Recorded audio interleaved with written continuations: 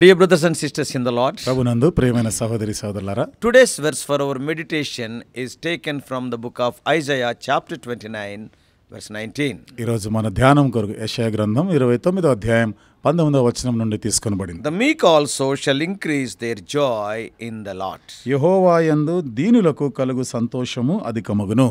Isaiah 29 speaks of the cause and cure of spiritual blindness. యెషయా గ్రంథం 29వ అధ్యాయము ఆత్మ సంబంధమైన అంధత్వానికి కారణాలు ఏమిటి, వాటికి పరిష్కారం ఏమిటో చెప్తుంది. To start with, ఇప్పుడు ఆరంభంలో this chapter speaks of the coming distress upon Jerusalem. ఈ అధ్యాయము యెరూషలేము మీదకి రాబోయేటువంటి ఆ ఉగ్రత, ఆ బాధల గురించి మాట్లాడతాం. Lord wanted to humble the proud Jerusalem in verses 1 to 4. 1 నుండి 4 వచనాల్లో గర్విష్ఠులైనటువంటి ఆ యెరూషలేముని దీనులుగా మార్చాలని దేవుడు కోరినాడు. And from verses 5 to 8, 5 నుండి 8 వచనాల్లో we see the Lord protecting and delivering the humble Jerusalem. దేవుడు ఈ విధంగా దీనులై తనకు తాను తగ్గించుకున్న ఈ యెరూషలేముని విడిపించాలని కోరింది. What is the cause of this distress in their spiritual blindness, as we see in verses 9 and 10? 9-10 వచనాలు మనం చూస్తాం. వారి యొక్క అంధత్వానికి గల కారణాలు ఏమిటో ఉన్నాయి అక్కడ.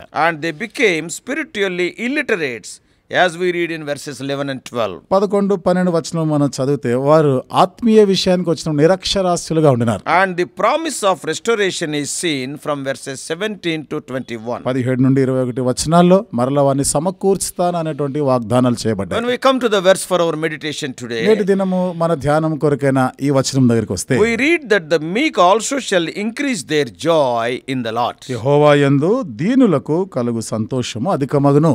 The joy is the proper reward for the humble. కాబట్టి ఆనందము అనేది దీనులైన వారికి తగిన ప్రతిఫలం. అది What is the meaning of humbleness or meekness? దీనులుగా ఉండుట లేదా సాత్వికులుగా ఉండుట అర్థం ఏమిటి? It is to have an accurate estimation of ourselves ఇది మన గురించి మనకి అసలు సరిగ్గా ఏమై ఉన్నామో మనం తెలుసుకొనుట, and a proper perspective of our relation ourselves in relation to God and others. మరి దేవునితో ఇతరులతో మనకున్నటువంటి ఆ బాంధవ్యం విషయంలో సరి అయినటువంటి అగ్రహింపు, ఆ ప్రాధాన్యత మనం తెలుసుకొనుట. Then our lives will be filled with great joy. అప్పుడు మన జీవితాలు గొప్ప సంతోషంతో నిండుంటాయి. Pride is the enemy of joy.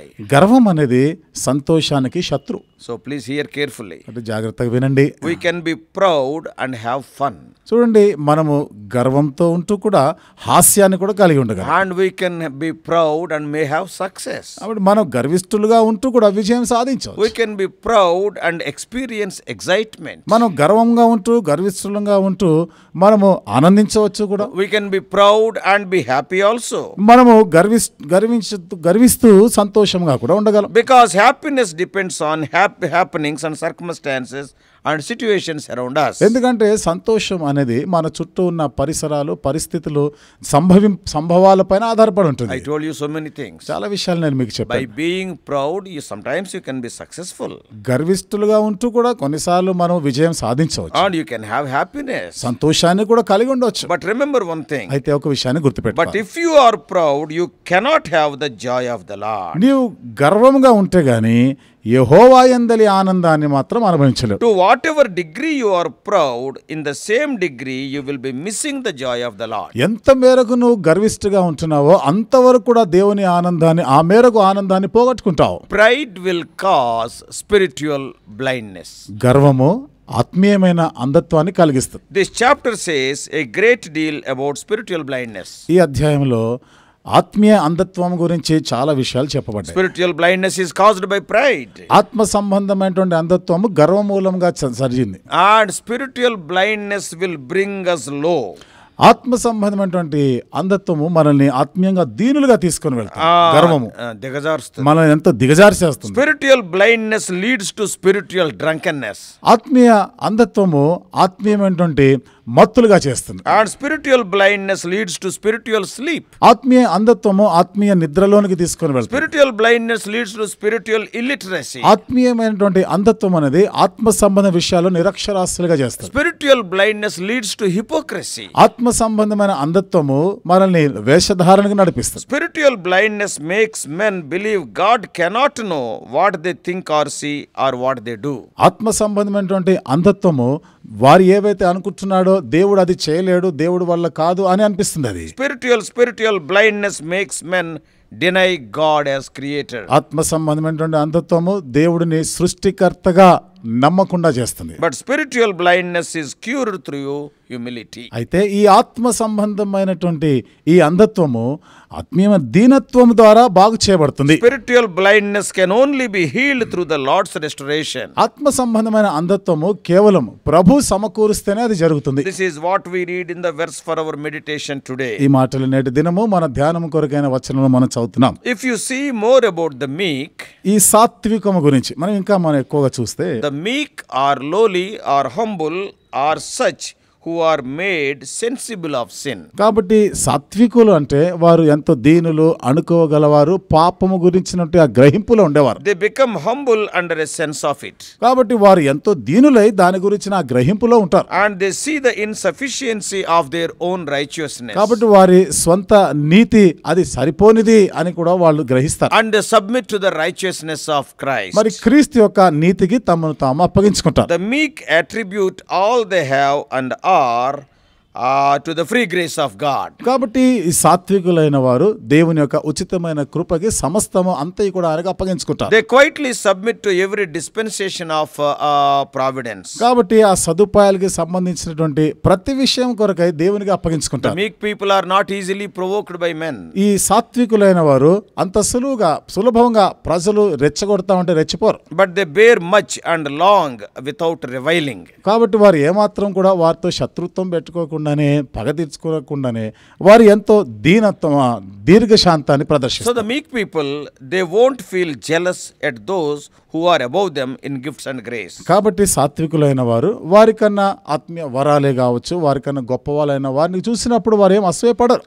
The meek don't despise those that are below them. అంతేకాదు ఈ సాత్వికులైన వారు వారికన్నా చిన్నవారు ఉంటే వాళ్ళని ఏమాత్రం తృణీకరించారు. They think the worst of themselves and the best of others. కాబట్టి వారు ఇతరుల మేలు కోరేవారు, ఇతరులో గొప్పతనాన్ని చూస్తూ తమ గురించి నేను సరిపోయిన వాడిని అనుకుంటారు. I am not sufficient. నేనే అంత చాలిన వాడిని కాను. Oh, they think worst of themselves. Oh, we are so low. తమ గురించి తాము ఏమేమి ఏ పాటి వారంలే అనుకుంటారు. And they will think the best of others. They esteem other people. ఇతరుల విషయంలో మాత్రం వారు శ్రేష్టమైన వారు, వాళ్ళు గనులు అని వాళ్ళ ఘనంగా ఎంచుతారు వాళ్ళు.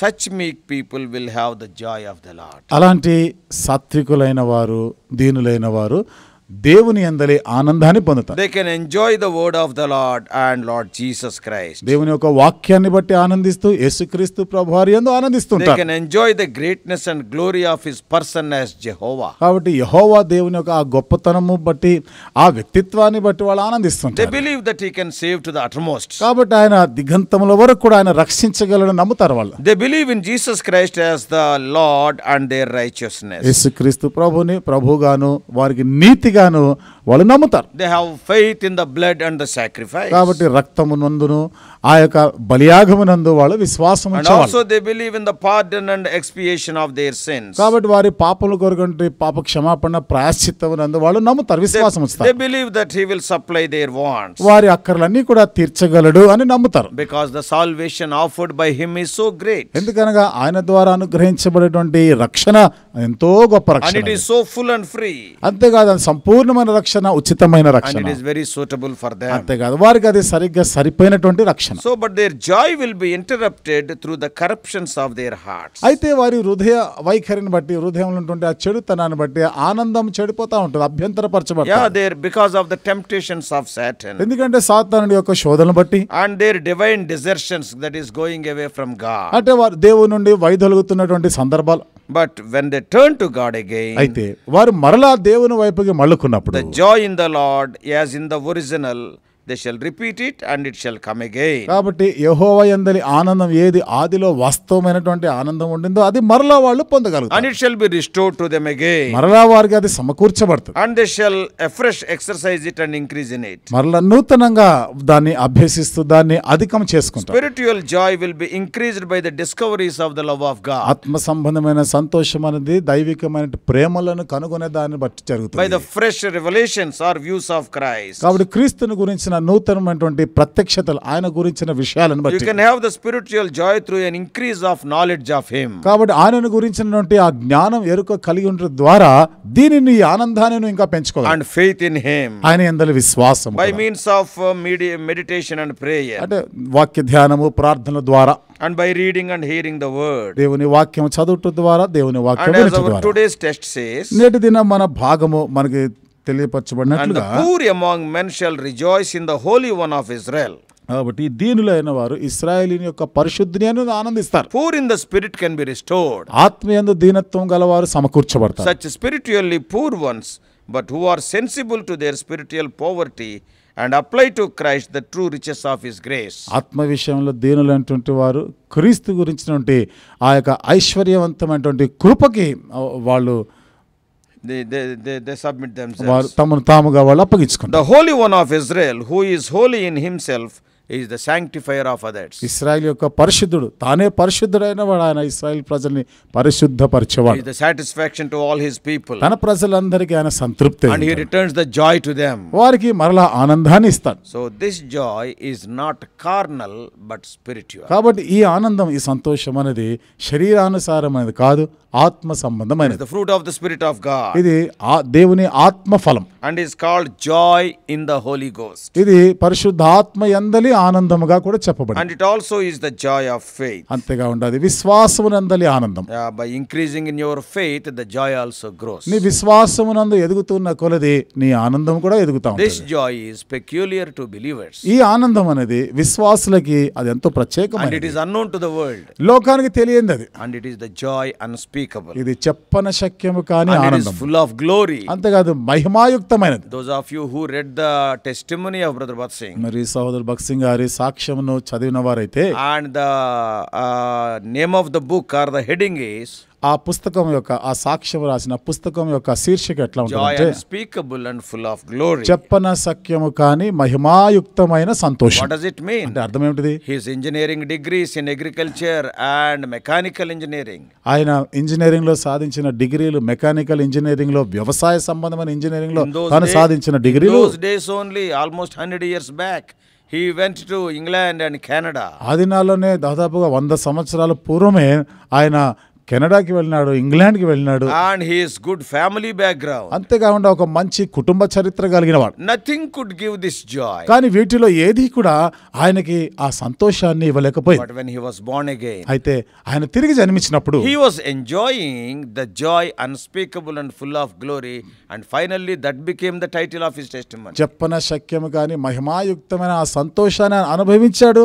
అదే పేరుని ఆయన సాక్ష్యం యొక్క పుస్తకాన్ని కూడా పెట్టినారు. Such kind of rejoicing that belongs to the meek people. ఆ రకమైనటువంటి సంతోషం, ఆనందమే దీనులు, సాత్వికులైన వారికి చెందినది. So dear ones, కాబట్టి ప్రియులారా, if we have gone astray anywhere knowingly or unknowingly from the word of God, ఒకవేళ మనం తెలుసో తెలియక దేవుని వాక్యానికి దూరం అయిపోయి ఉంటే, let us confess our condition and fall. మన స్థితి ఒప్పుకొని వచ్చి ఆయన పాదం దగ్గర పడదాం. And then we can get this joy unspeakable. అప్పుడు ఈ చెప్పన శక్యం కానీ ఈ సంతోషాన్ని మనం పొందగలం. Then the meek also shall increase their joy in the Lord. అప్పుడు దీనులు కూడా యెహోవా యందు వారికి ఉన్న సంతోషం అధికమవుతుంది. May God help us. దేవుడు మనకి సహాయం చేయను గాక. Let us pray. ప్రార్థన చేసుకుందాం.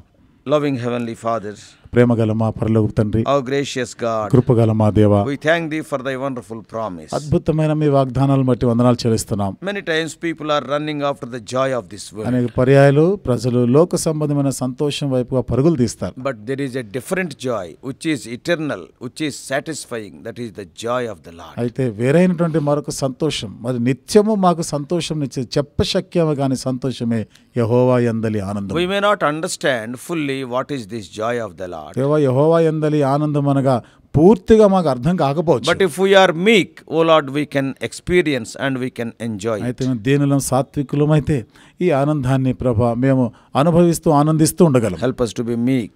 దేవా, మేము సాత్వికులుగా, దీనులుగా ఉండడానికి Help సహాయం us to చేయండి. esteem other people. ప్రభా, ఎదుటి వారిని మనం ఘనమైన వారికి Help ఎంచేవారుగా us చేయండి. not to be jealous by seeing the gifts and graces which thou hast poured in the others' lives. దేవా, ఇతరుల జీవితంలో మీరు ఇచ్చినటువంటి వరములు, కృపా వరాలను చూసినప్పుడు అసూయ పడక ఉండలాగా చేయండి. Help us to meditate this meekness throughout this day. ప్రభువా, ఈ దీనత్వం, ఈ సాత్వం గురించి దినమంతా కూడా ధ్యానం చేయటం Not సహాయం only చేయండి. meditating about the meekness, enable us to cultivate those qualities of meek people. ఈ దీనత్వం గురించి మేము ధ్యానం చేయడం మాత్రమే కాకుండా ఇలాంటి సాత్వికము, దీనత్వం కలిగిన ప్రజల వలె మేము ఉండటానికి కూడా అభ్యసించడానికి సహాయం చేయండి. Speak to us more and more. దేవా, అధికంగా మాతో మాట్లాడండి. In Jesus' precious name we pray. యేసు ప్రభువు వారి అమూల్యమైన నామములో ప్రార్థించి వేడుకుంటున్నాము తండ్రి. Amen.